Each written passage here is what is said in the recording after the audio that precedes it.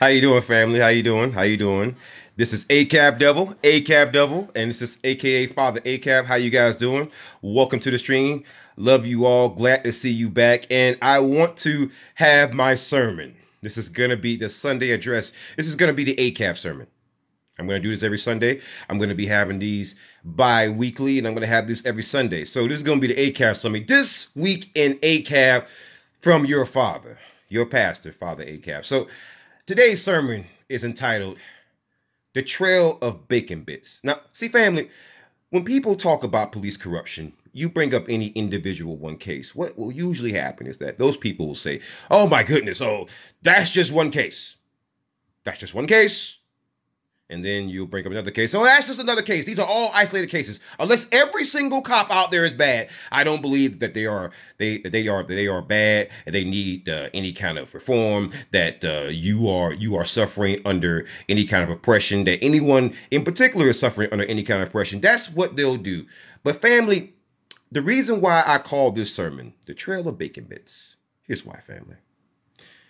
Because when you follow the Trail of Bacon Bits, family, what you find is that a lot of people have been lying to you about the police. Really. Let me give you an example of what I'm talking about, family. Check this out. It's something that you won't see live very, very often. So, family, this is from an ABC News, right? ABC News. Confidence in police practices dropped to a new low, according to the ABC News poll. They found that just 39% are confident that the police are trained to avoid excessive force. Just 39%. And this poll has been replicated across the country. You know, this is not just some one-off, right? So when people say things like, oh, I got a black friend who likes the cops, they call the cops all the time. Here's the Pew Research Center. Let's actually look at the facts. Is that true? You know, can the church say amen? Is that true, family? We are finding that that's not true. Let's actually go look down. Do black people actually like the police? And the answer is overwhelmingly no. Right? Black adults say the criminal justice system needs to be completely rebuilt. That's what it says. Nearly 9 in 10 black adults say policing, 87%, the courts and justice, 86%. In the prison system, 86% require major changes or need to be completely rebuilt for black people to be treated fairly. Only around 1 in 10 of black adults say that each system requires minor changes or no changes at all. Black adults differ by age, education, income, party, voter status, and their views about racism and on the kinds of changes they would like to see. Policing. Because people are gonna deflect. Oh, you didn't look at the context. You only cherry pick. You cherry pick. Well, let's go cherry pick the whole piece then. Fine, cool. Policing. Nearly 9 in 10 black adults, 87% say policing needs large scale changes for black people to be treated fairly. 38% say it needs major changes, and about half, 49% of black adults say that policing needs to be completely rebuilt. Only 11% say policing needs few or no changes for black people to be treated fairly. Only 11% out of all those people from the Pew Research Center. Let's keep going. The oldest black adults, 50%, are more likely than their younger peers to say policing needs major changes to treat black people fairly. However, black adults 30 to 49, 52%, and 50 to 64, 48% are slightly more likely than those 65 and older, 42%, to say policing needs to be completely rebuilt to ensure fair treatment. So, what we're seeing is that it's not just policing. It's also prisons. Majority of black registered voters say the prison system needs to be completely rebuilt for black people to be treated fairly. This is a Pew Research Center. Once again, you know, people want to get into the whole plebiscite babbling nonsense where you go back and forth and they try to confuse the issue and obfuscate the issue and try to get around the issue, engage in gish galloping and trying to deflect and engage in all kind of bad faith arguments. Here's the direct argument. You can't misrepresent black people anymore. We see what we think about the police, and we see what we think about prisons. Let's continue. You want to go by state? Fine. 19 Massachusetts. These are all recent cases. I want people always say, oh, it's only a few, right? I chose some cases that I've covered recently, right? 19 Massachusetts police officers off the job as a result of a new law enforcement certification, right? 19 cops. All kinds of crimes. I mean, you just name it. You just name the crimes. It's just the grossest, most disgusting stuff that you can name. 19 of them, all at once. And those are the initial waves. They are suggesting they're going to find many, many more. Many, many more. Greensboro Police Department, North Carolina. Crime analyst is third Greensboro Police Department employee to face SA types of crimes in 1 month. Throw away the whole department. That's the criminal analyst right there. Matthew Sidney Hammonds. That guy right there. This wonderful individual. That's one guy. He's the only non-law enforcement officer involved in this. The other two are cops. Yeah. Yeah.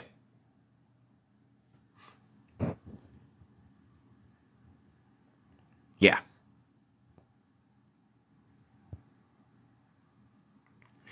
And I don't see a frozen screen, my friend. 255 yellow. Because I can log into my account and I can see it as well. So if you're going to troll, please troll somewhere else. Thank you. Thank you. And speaking of that, you can be muted for the entire stream. There we go. So, third guy in 1 month in that one department. Third guy. Yikes. Big yikes. Big yikes. 4 Boston police officers, additional 4 Boston police officers charged with crimes. Overtime fraud scheme. 19 in total. That's from the Department of Justice right there.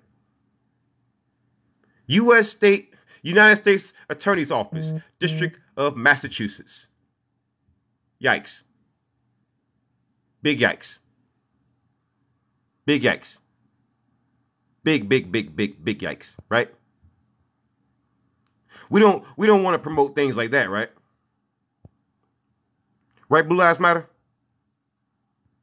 We don't want to promote things like that. Because things like that is not only shocking, it is unbecoming. Blue Lives Matter. Right? See, I want you to understand what I'm going to do, Blue Lives Matter. I'm going to go through the entirety of all the misconduct cases. I'm going to go through the entirety of all the cases in which I've covered recently. And I want you to justify all of them. Because I got to ask, why can one man find so much misconduct? One man? Really? One man. You don't think that's a little bit ridiculous? That one man can find so much misconduct, so much police misconduct to the point where it's almost sickening? It's almost sickening the amount of police misconduct that I find in one day. Almost sickening. I want you to see this, right? See, many people, let me share the stream real quick. I want to share the stream real quick to my Twitter page.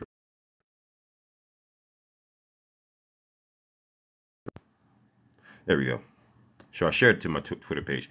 I want you to see this real quick. So I want you to see how criminal the average police officer is, right? How much they don't care about the law. Pittsburgh police resumed secondary traffic stops despite city ordinance against them. Right? So there's a law against them doing this, and yet they're still doing this.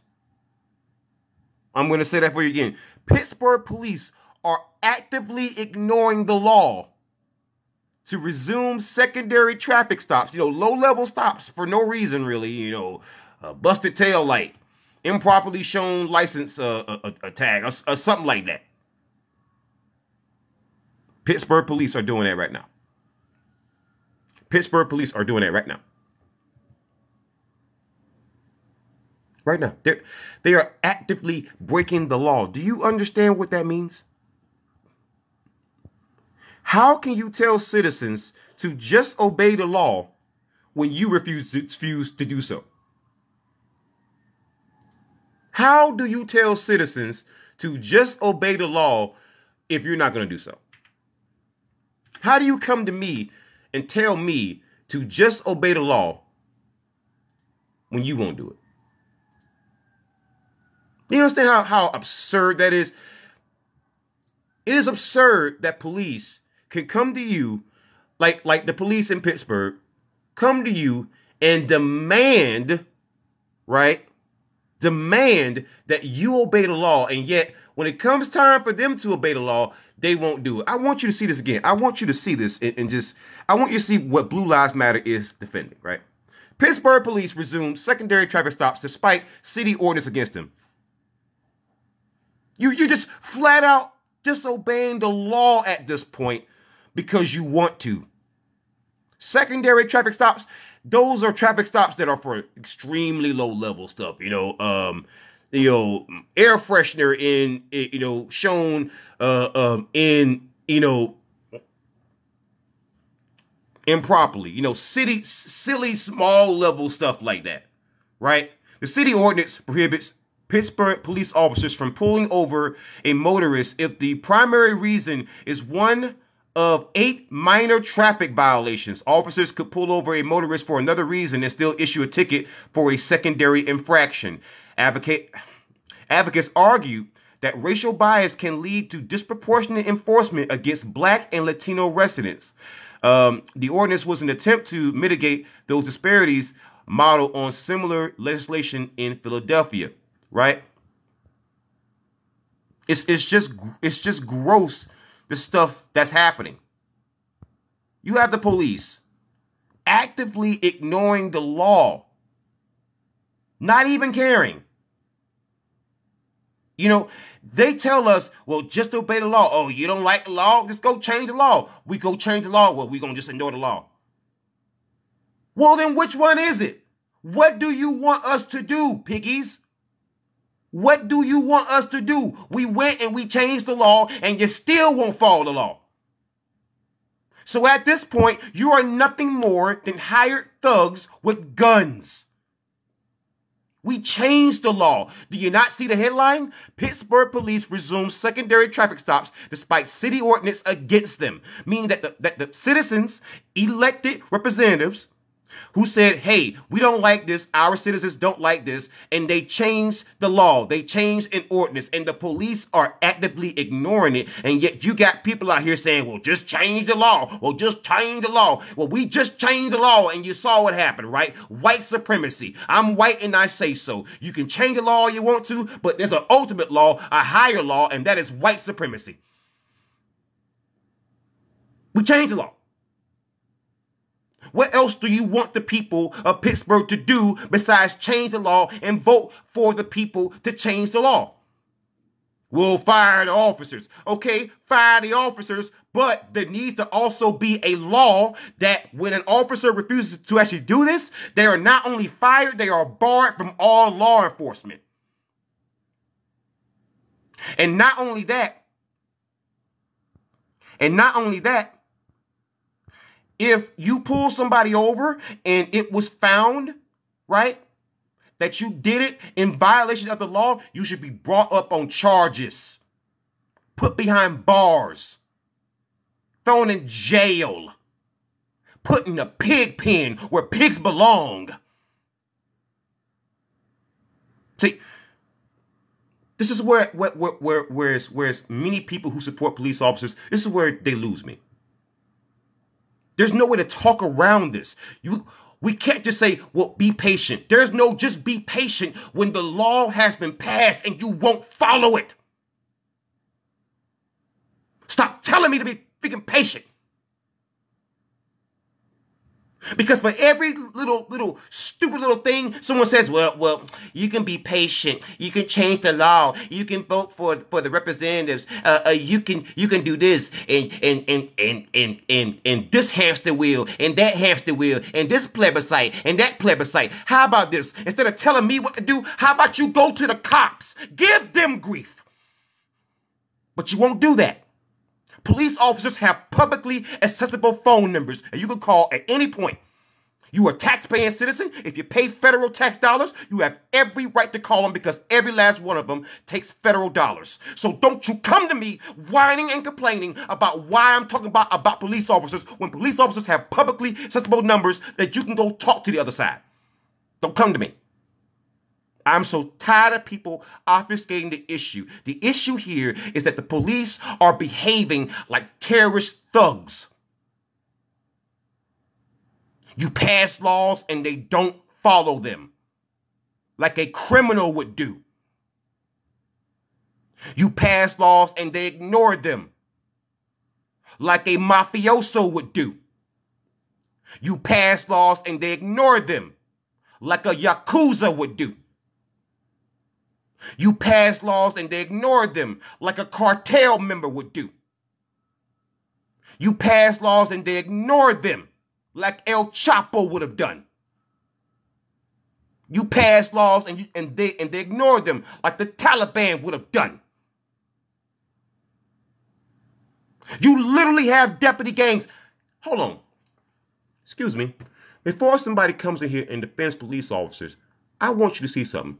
Lawsuit alleges new deputy gang forming in LA County Sheriff's Department. After the new sheriff was elected, a new deputy gang is popping up in LA right now. You know what a deputy gang is? You know, all the bootlickers in the chat. The bootlickers, the ones that just can't keep the throat off the boot. The ones there. Let me tell you what a deputy gang is. It's a police gang, a literal police gang, in which you have law enforcement officers in sheriff's departments and police departments who have gang colors. They dress up in gang colors. They have tattoos. They have rituals and ceremonies. They have all kinds of violence that they engage in, right? They have all that stuff going on. They behave just like a street gang. You have all kinds of names out there.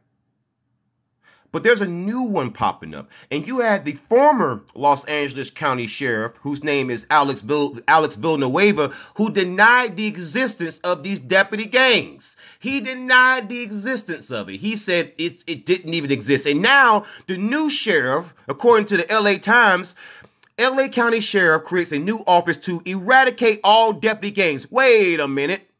But Alex Villanueva said that the deputy gangs, right? The deputy gangs didn't exist. So how can you make an office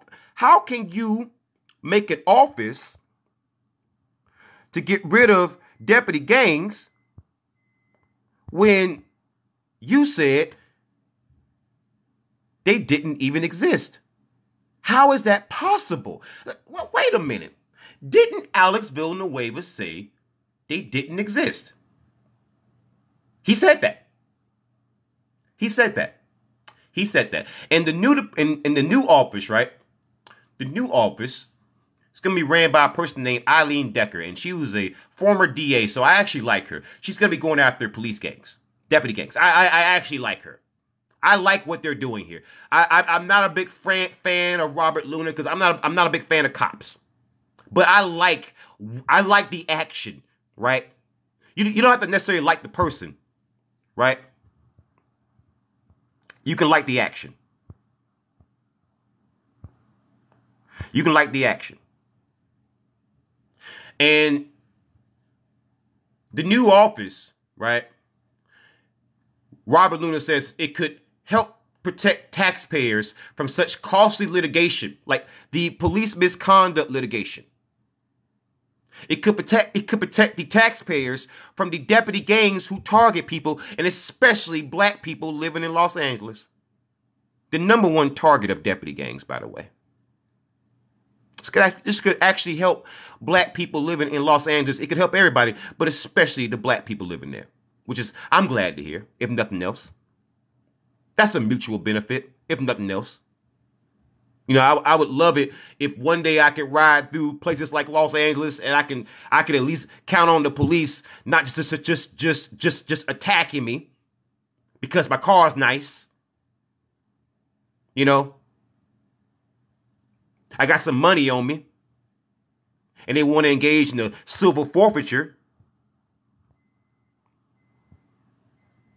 I really, really hope they actually get this going. They actually get these deputy gangs out the paint. Because, you know, it's not even the deputy gangs, right? So you got Pittsburgh police actively ignoring laws, right? New bill in Vermont legislature aims to hold police accountable, right? Right? New bill in Vermont legislature aims to hold police accountable. So people in Vermont are sick of this nonsense. They're sick of this nonsense. They're sick of it. This is most likely going to pass. This is most likely going to pass. Because people are sick of this nonsense. It's happening in Vermont. Check this out. I want you guys to see this now. I covered this case. Governor Jim Justice reacts to West Virginia State Police misconduct allegations. So in West Virginia, state police had a major misconduct allegation where they had ghost accounts, right? They took taxpayer funds from the state of West Virginia and also federal funds, and they placed it into ghost accounts with undisclosed debit cards and credit cards, and they were just swiping it. They were just swiping them for all kinds of personal uses, right? Right? Then you had them doing all kinds of things while they were on duty inside of state vehicles. I mean, the list just goes on. It was wild. It was Megan Hall, you know, the one out of Tennessee, you know, cop girl. It was that story plus a bank heist plus a stolen credit card with taxpayer funds all in one. It was a wild story. It is by far, it is looking like it could be the worst law enforcement corruption scandal in West Virginia history. That's why the governor had to respond. He didn't have a choice. It's bad. It's bad. So we've been through quite a state. We've actually been through quite a few states so far. Let's just keep going. So this is my home state of South Carolina. I want you to see why I started my journey, right? Ex-South Carolina sheriff is 13th convicted since 2010, right? This is Alex Underwood out of Chester County. I actually personally was a whistleblower with this guy. I was actually working corrections at the time when I was being told by family members and friends about this dude. And I tried to tell the attorney general and he ignored me. He ignored me every time I tried to actually blow the whistle. I was trying to be the good officer. I work corrections. I get that. It's not really my lane per se. But when you hear certain things, you gotta say something, right? So I tried to do that.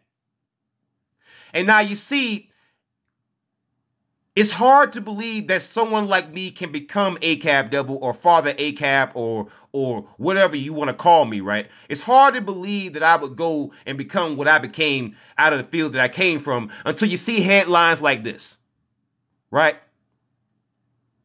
Because this is insane. The home state that I came from, 13 sheriffs have been convicted of crimes since 2010. That is an average of a sheriff a year. Meaning that these people are elected and we are electing these people. So even with the safety net of having to be elected, the cops there in South Carolina are all the same. I'm telling you. Otherwise, headlines like this are not possible. You got to concede it. You got to admit. Let's keep it a buck. Let's keep it a buck, man. Let's keep it a buck. When you read headlines like this, you can get why I do what I do. Because this is my home state. And I was involved in bringing down a lot of these sheriffs. Because ACAB, that's why. You want to know why I even went into law enforcement? I want you to see this. Sheriff of the Year for 2021, named Leon Lott in South Carolina. He's a Richard County Sheriff in South Carolina. He's a 2021 Sheriff of the Year for the whole country. For the whole country. He's been covering up these types of crimes against kids for years. And I'm one of them. I'm one of them. He did this to others. So I walk around with guilt, blaming myself. And I know in my mind it's not my fault. But it's hard not to feel that way. Right? So when you defend cops, this is what you're defending. I just want you to see that.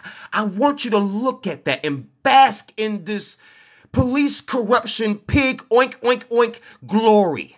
Bask in it. Bask in it. 13 sheriffs since 2010 convicted of crimes. And the trademark sheriff of the whole state does this kind of stuff. Let's move on. I want you to see more. Leaked documents from the Maryland State Police show that the state police use quota-like systems to reward arrests and issue new vehicles. So Maryland State Police, they're using a quota-like system, right? Whereas based on how many people you pull over, based on how many people that you ticket, if you're a Maryland State Police trooper or a Maryland State Police officer, they will give you a new vehicle based on the amount of times that you've done that. Mind you, those vehicles are paid with taxpayer dollars. Every time that somebody's pulled over and given a ticket or given a citation or charged any money because of a law enforcement officer, that is more taxpayer dollars taken from a taxpayer. And the new vehicles are going to be provided by taxpayer dollars in the first place. Even the paper that the tickets are printed off of are provided with taxpayer. Even the pins they are using to write you the ticket and they're going to use to rate their quota system was provided by taxpayers. And you want me to trust police officers. You want me. Ain't that something? You want me, after hearing all that, you trust police officers? Really? Really? After all that? Well, let's keep going. You remember SVU, Law and Order SVU, the trademark. The one thing that everybody watches when they want to feel like police officers are heroes, right? Well, did you know that the real life Law and Order SVU is under federal investigation right now? I'm going to say that for you again. The real life Law and Order SVU is under federal investigation. Right? Because the victims that they pretend to protect, they don't actually protect. They cover up crimes. They harass victims. They go after victims. They silence victims. I want you to read the subtext here. A civil rights investigation will examine the police department's Special Victims Division, which has long faced troubling accusations from people who reported assaults. Welcome back, Kev Ranks. Love you much, brother. All love, brother. B1. Hey, you are a real one, man. Thank you for giving me your support, brother. But the real life SVU is under federal investigation because they cover up things that happens to victims. They don't actually investigate the crimes like they show you on TV, like they lie about on TV. Let's actually read some parts because I know there's some people out there who support police officers who are listening. So I want to read this and enunciate every word for my church of ACAB. The Department of Justice has opened a sweeping investigation of the New York City Police Department's Special Victims Division in its handling of crimes, officials said on Thursday. Prosecutors in New York and Washington will examine allegations of officers failing to conduct basic investigative steps and instead shaming and abusing survivors and re-traumatizing them during investigations, according to a Justice Department news release. Oh, there's actually a link here. Let's open that link here. Oh no, is that official from the U.S. Department of Justice? Let's read from the U.S. Department of Justice, Blue Lives Matter. You say that cops are heroes. This is based on Law and Order SVU for all of you who may just be tuning in. Let's get deeper. Let your brother ACAB here, let your brother cook. This is coming from the U.S. Department of Justice. Justice Department announces investigation of New York City Police Department's Special Victims Unit Division, or SVU, which is what Law and Order SVU is based off of. Comprehensive review of policies, procedures, and training, including SVD's investigations of assault crimes and treatment of survivors. The federal government is never going to look into a police department or a singular unit within a police department, because usually when they step in, they're going to look at the whole department. Usually. If they're ever going to ever move, which is, let's be honest, the government is very slow. They don't move usually at all. But if they do, they go in for the whole juggler. Okay? Let's keep it a buck. Let's keep it a buck. Let's keep it $1.50. In fact, let's keep it $2. You can keep, a quarter, okay? Keep it $1.75. If the federal government actually steps in, they're going for the whole department. They're going for the whole department. So why would they target one specific department? Unless there was something they could find. Because when the federal government, when the FBI, when the DOJ, when they look into things, right, let me give you a little bit of a heads up. Usually when they do that, right, they want to, it works similar to the IRS. The IRS, they like to target a small business. They won't go after the multi-billionaire because they can fight you in court with money and powerful lawyers. So if the DOJ goes after a police department, they realize those police departments have unions. They have lawyers. They have law firms on their side. They have politicians on their side. So they're not going to target a whole department unless they got something hard. But usually when they got something concrete, they're going to limit their fire. They're going to centralize it, because then the whole department doesn't feel like they have to defend the whole department. They could just say, okay, well, that's just one little division. That's not the whole department. You can't blame all of us. And NYPD so far, that's been their position. Even the union, that's been their position. They've been radio silent about this. They haven't even talked about it. They won't even bring it up. They won't even bring it up. Notice how throughout all the parades they've had for officers who have fallen, they never bring this up. Because then nobody would care about it. Nobody would care about an officer, a fallen officer then. Nobody would care once they read that headline from the DOJ. It's kind of hard to, right? Listen, after you read a headline like that, it's difficult to care about a parade for an officer. It's difficult to even advocate for one. It's difficult to even look at one and not want to vomit. Okay, that is some heavy stuff. You gotta admit, brother. You gotta admit that's some heavy stuff. Now, that's heavy. That's heavy. Just look at that. That's heavy. Look at this. I want you to see this right.